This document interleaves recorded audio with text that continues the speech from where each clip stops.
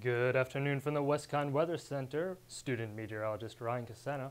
Hope you enjoyed your holidays, but it is now time to get back into the swing of things, time to get back into the weather. And look at that, we got some snow flurries out there right now. Quite the scenic winter picture right there. Temperature cool 35 degrees with an 85% humidity and northwest winds at 5 miles per hour. Now, with those flurries that came out, we do have a special weather statement from 11 a.m. to 3 p.m. Some low visibility expected because of those flurries, as low as half-mile visibility, so do keep an eye out there, be careful. The flurries will be just a taste of what we can expect later in the week with some snow coming in Wednesday as well. And then for the end of the weekend into the weekend, we will have a clearing for some sunnier days.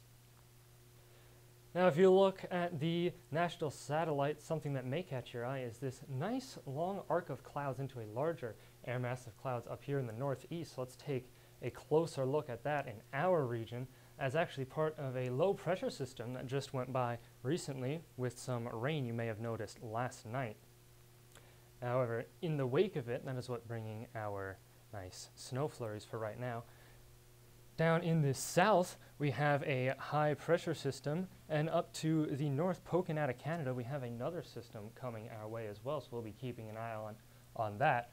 But for now, in our area, on the radar, here we are, nice in Danbury, on the edge, teetering between rain and snow. So that snow just came in. We're in the very beginning of it, so there's still quite a bit more to go throughout the day. However, it won't be staying all day because tonight it will dry up, just clouds left behind. The winds will have picked up though, 15 to 20 miles per hour, gusting up to 30, so it will be a breezy and gusty night tonight. Low temperature, 28 degrees. Those clouds, however, they will be gradually clearing throughout the night into tomorrow, where you'll have a mostly sunny day, some much clearer skies from today. Mild temperature, 42 degrees. Pretty nice for this time of year, late to mid-January. Those winds will not falter though, just as strong as they were last night, or excuse me, just as strong as they will be tonight. However, they will have adjusted their heading slightly from northwest to west. And in Wednesday, just as we teased, we will be seeing some snow starting up in the morning. We can expect 1, 2, maybe even 3 inches accumulating. However, by the late afternoon, there will be some rain added into the mix as expected, as we're going to be in the 40s for the next 3 days. So that snow can't be sticking around the whole day, as it will be a bit warmer than we expect in January. Thursday, the snow and rain will have passed, but leaving some cloudy skies behind.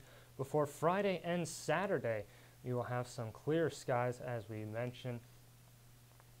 Nice, mostly sunny for a great end of the work week and start to the weekend. Don't forget to follow us on our social media platforms. This has been student meteorologist Ryan Cassano, and have a lovely week.